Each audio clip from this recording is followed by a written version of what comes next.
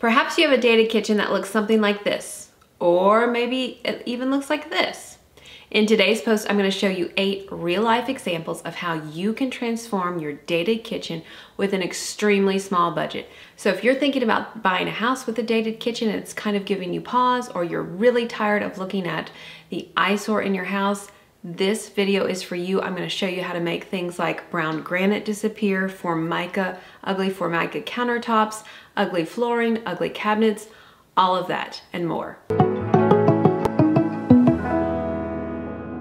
Hi, I'm Ashley from the blog homelikeyoumeanyt.com. I'm a paint color consultant and decorator, and my job is to help you design the home that you love. So let's get started. The first kitchen that we're going to look at today is absolutely stunning, and most of the transformation was done thanks to the power of paint. And if you've watched any of my other videos before, you know I love paint. It is one of the cheapest ways to completely update your house. This kitchen is no exception, so let's look at it. Okay, so as you can see here, the granite in this kitchen is very, very dated. However, you almost don't even notice it because Erica from Designing Vibes has done such a good job picking out a neutral paint color to work with the granite. Now, when you're working with brown dated granite, you really have one of two options, and I've got a lot of both of these to show you. You can either pick a neutral paint color to lighten it up that works well with the granite, that kind of relates to the undertones that you see in the granite, or you can go with like a moody dark kitchen, and that works really well too to disguise the granite.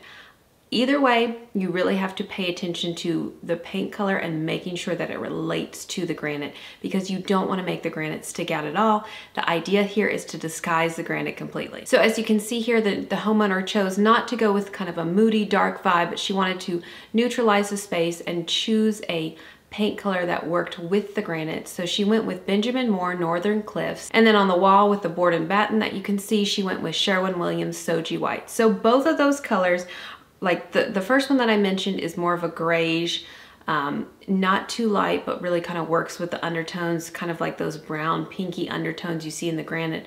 And then Soji White is a cream with green undertone. Here's why this kitchen worked well as opposed to, say, something like this. And I see this happening a lot when you've got dated kitchens with dated cabinets and dated countertops. You know, everyone wants a white kitchen, right? So people just rush to put bright white paint on the cabinets or the backsplash. When you're dealing with granite, what you need to do is you need to pick a much softer paint color, and oftentimes this is going to be a cream, a very, very pale grayish with kind of undertones that are going to relate to the cabinet color, or something like that. If you put bright white, even a lot of off-whites are too stark, it just makes the cabinets, or I'm sorry, it makes the granite stick out like a sore thumb. And that's not what you want to do. Your goal here with countertops that you don't like is to disguise, disguise, disguise, and you do that by picking the right neutral, and that's not a bright white. My next kitchen, if you have been following Chris Loves Julia for a while, and who hasn't, they have renovated so many homes and their projects are always stunted.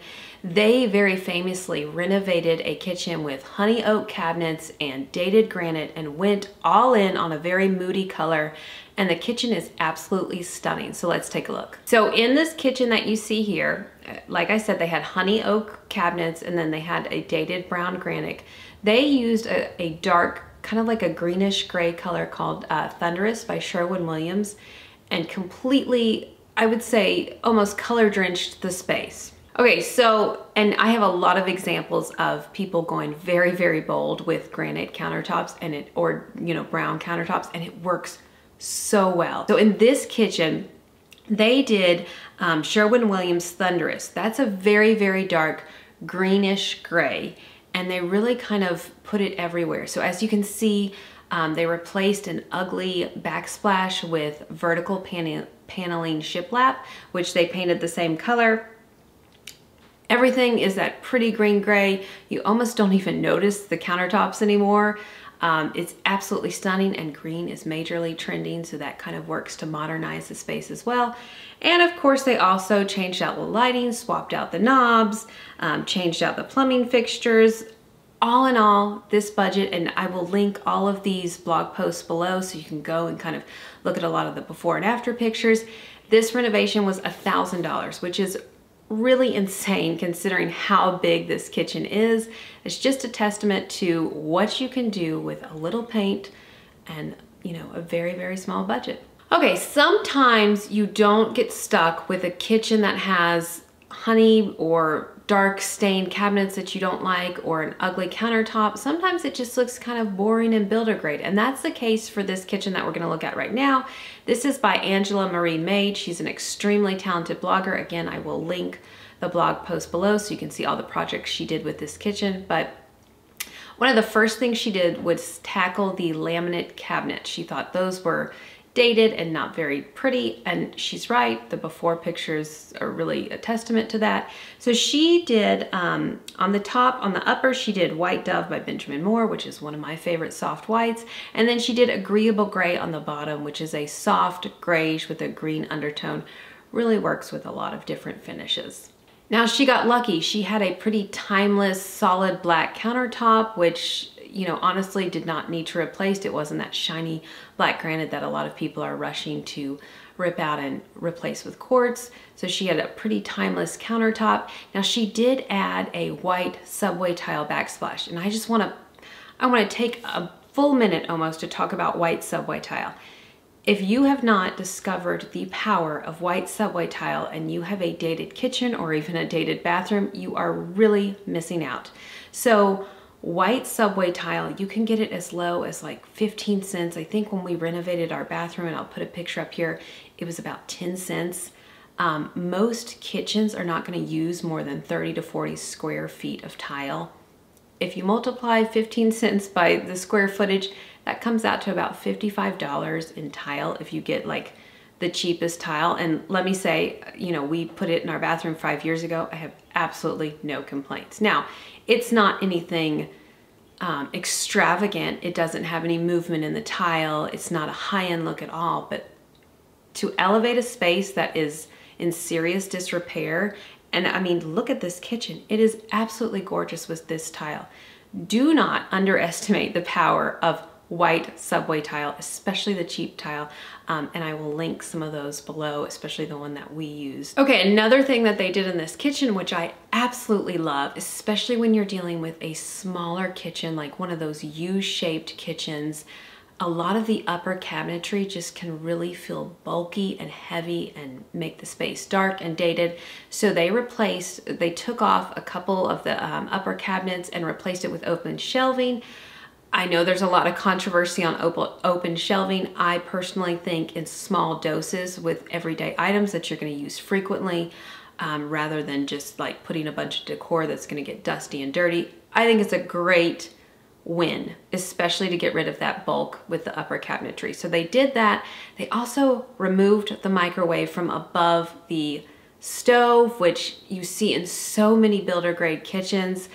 It really dates a kitchen. It really makes a kitchen kind of feel cheap. So if you can remove that microwave and put it somewhere else, like maybe in a pantry or, you know, a tiny one on your countertop, something like that, it is always a good investment. All in all, this kitchen went from dated, builder grade, boring to gorgeous. When Lauren from Bless Her House moved into her kitchen, it was not horribly dated. It had white cabinets, leathered granite. Now, mind you, it wasn't a black timeless leathered granite or a white quartz, but it really wasn't that ugly brown builder grade granite that so many of us inherited in the 80s and 90s and early 2000s. She did have a pretty dated pencil tile backsplash and dated floors and fixtures and those types of things, but in terms of outdated kitchens, not too bad. However, it wasn't her style, and if something isn't your style, why not make it your style, right? Just like with all of the other kitchens we've seen, paint absolutely transformed this kitchen, and to really kind of hide and disguise that granite that she didn't really like, she chose Sherwin-Williams Billard Green on her lower cabinetry, which I think was a stunning choice. Green is really in right now, and a lot of people are rushing to put that on their cabinets, so I love that choice. And then she went with a softer white, Benjamin Moore Simply White on her uppers. Now, she also wanted to get rid of that pencil tile backsplash, which I think is always a good choice. I think a busy backsplash is never a good solution. It looks busy, it looks dated. That pencil tile was very heavily used in a lot of kitchens in the 90s and early 2000s, and I absolutely recommend you getting rid of that. She chose a very inexpensive white tin backsplash that she did herself. Again, very budget friendly, really worked to bring that kitchen up to date, get rid of those busy tiles in the back, and really kind of make everything work well together. Now, of course, she also updated her hardware, updated a lot of the fixtures, replaced the lights. She did a lot of gorgeous styling. She really is extremely talented with styling. You know, one of the last things you should do, especially in a kitchen when you feel like it's just, you know, kind of lacks something, is style it. Bring in some pretty cutting boards for warmth, some plants, maybe some basil or rosemary, things like that. Some copper. I love copper. I think it is gorgeous in a kitchen, works to soften it up no matter what your color scheme. Copper works really well. Just things like that. Again, blown away by the power of paint and replacing that busy dated tile. This next kitchen from I Spy DIY might be one of my favorites. Jenny worked her magic here. She inherited a very, very dated kitchen. I'm talking about ugly countertop, very old, ugly wooden cabinets that are extremely out of date, light fixture that was out of date. Everything looked, I mean, you would have seen this house and you would have said absolutely not. However, a small budget of $1,000 completely transformed this space. Let's take a look. So again, the first thing she did, no surprise here, she painted her cabinets. They were old, they were dated. She also added some trim around them to make them look like shaker style doors, which I think was a perfect solution given that they were just a flat panel, looked very cheap. So that was a great way to transform those cabinets. She painted them using a Rust-Oleum product, which a lot of people do when they're painting cabinets because it's kind of like a one-step solution and it's extremely durable, which is what you want when you're painting cabinets. You don't want that paint to rub off in just, you know, a few years or so. She went with a grayish kind of color. If you check out her blog post, which I will link below, she goes through the exact process and the color she used, but this is a really pretty grayish. Now, she also replaced her countertops, which I think was a great solution given what they were. She went with butcher block. I have not personally used butcher block. However, my in-laws put butcher block in their kitchen several years ago. It still looks great and they cook in their kitchen every single day. You do have to kind of be mindful of it and keep it up, waxing it and that type of thing, and sealing it, making sure that water doesn't sit on it. But in terms of budget-friendly countertops, butcher block is probably one of the cheapest things that looks the best that you can put in your kitchen. Again, this entire renovation was under $1,000. If that tells you how inexpensive butcher block is, you can see how gorgeous it looks in this space. Besides updating her countertop and her cabinets, again, she also used that white subway tile, which that cannot be beat in terms of value and then the overall look that you receive at the end. It's just absolutely gorgeous, super inexpensive way to update a kitchen. Of course, she also updated some of her hardware and fixtures. I do think she replaced some of her maybe her dishwasher very inexpensively. She painted the light fixture to look like a copper light. She did a lot of beautiful and clever styling, which again, as we've seen with all these other kitchens, really kind of takes a boring kitchen to a not so boring, absolutely gorgeous magazine worthy type kitchen. So don't overlook the power of simple styling. Things like copper pots, really pretty flowers, that nature really work to elevate this space. Okay, I said the last kitchen was dated. This kitchen was very, very dated. This next project I have for you is by Bigger Than the Three of Us. They're an extremely talented couple. Ashley worked to really transform this kitchen. She inherited a kitchen with extremely dated cabinets and that pink brown granite that you see. Rather than replace it and spend thousands, she wanted to work with it. And one of the ways that we have seen that works, like you saw earlier with Chris and Julia, is to paint it a dark, moody paint color. So in this kitchen, she chose Bayer's Cracked Pepper, which is actually their 2024 color of the year. It's a lot like Sherwin-Williams Iron Ore. It's an off black, so a soft black.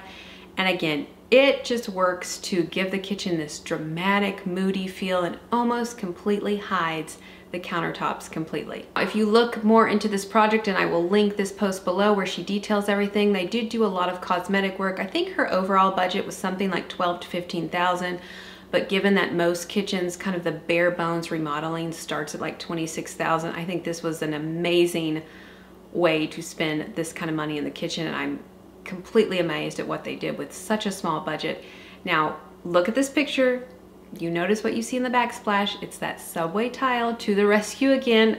Now you'll notice some cabinet hardware. Again, a very inexpensive way to completely transform your kitchen is to put in some nice cabinet hardware. In this kitchen, they chose, it looks like an unlacquered brass, which I am loving. I think that's absolutely timeless, will never go out of style, and completely elevates your kitchen. You notice they put in new light fixtures, open shelving, which really worked to kind of bring some color into the kitchen.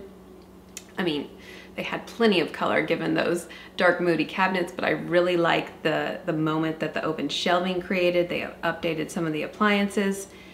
Again, this is a stunning transformation for, I think it was 12 to 15,000. I'm amazed at what they did. You will not believe what Wildflower Interiors did with this kitchen. They inherited a kitchen that was so dated. We're talking about cherry cabinets, and the type of cherry that no one really wants. Basic brown and green granite, and then a patterned tile backsplash, and then dated tile on the floors. If you look at the after picture, you will be absolutely amazed. Again, this was done with an extremely small budget as well. So let's talk about the things that she did to transform this space on the Jeep. Okay, so just like with a couple other examples that I showed you, they really wanted to lean into the dark moody look to kind of disguise that granite. I think that was a stunning choice. The granite was pretty dark compared to like the first example I showed you, where it was pretty easy to go with a light paint color on the cabinets. It would have been a little bit harder with this granite. They went with a fusion mineral paint. It's very similar to Sherwin-Williams Rushing River, if you want to look that up, but it's like a dark grayish green or a greenish gray, depending on the lighting and how you look at it. I think it was a stunning choice. Now, instead of using subway tile or something inexpensive like that, they went with a vertical shiplap backsplash and painted it the same color. Color drenching is very, very big right now when you paint everything in the room the same color.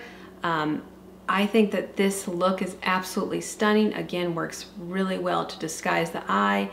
And if you do this all yourself, you're talking about paying for the cost of paint plus vertical shiplap boards, which are not very expensive at all. Okay, the last example I have for you is someone actually keeping their cabinets. A lot of people say, I don't want to paint over all of this pretty wood, or that's too big of a project for me. This example is for you. So this kitchen, and they shared on their blog, this was done by Simply Two Moms. They had a budget of 10,000, so a little bit more than a lot of the budgets that we've seen, but they did several things. Now, when you don't want to paint your cabinets and they're like a darker wood, like this is a cherry wood, but you want a lighter kitchen, it is going to cost you a little more, because more than likely you're going to have to put in like a warm white quartz. Quartz is several $1,000s depending on how large of a square footage you're putting it down. So they went with a warm white quartz countertop to replace that busy brown, like it was like a brown black green granite that none of us want right now. They also replaced their skinny pencil tile backsplash that was just way too busy, and again, always something I recommend doing. You'll notice though that they did try to bring in some warmth through repainting the kitchen island. They used Revere pewter, but they lightened it so much, so it honestly looks more like a cream color right here. And then they removed the microwave from over the stove, which and then of course they replaced their fixtures. Some of the, I think she put in a kitchen or a farmhouse sink, replaced the lighting, replaced some of the knobs and cabinets. But all in all, for a budget of 10,000, this is a pretty impressive way to completely transform a dated kitchen with cherry cabinets and super busy backsplash. So there you have it, 8 gorgeous real-life examples of small budgets working to completely transform dated kitchens, disguising that ugly brown granite, despite disguising tile. I am so blown away by these renovations. I wish that we had done this while we were waiting for our renovation, because I inherited a kitchen that had super ugly brown travertine backsplash with a brown granite and brown cabinets. I absolutely hated the space, and I wish I would have done something like this because I would have loved the space much longer. So if you are tired of looking at something, rather than waiting for a large scale renovation, spend, you know, a few $100, $1,000, change your cabinets, change your backsplash. I promise you will be amazed at the results and you will likely love them. As always, thank you for watching. Please subscribe if you like some of this content, and I'll be happy to answer any questions you have in the comments below.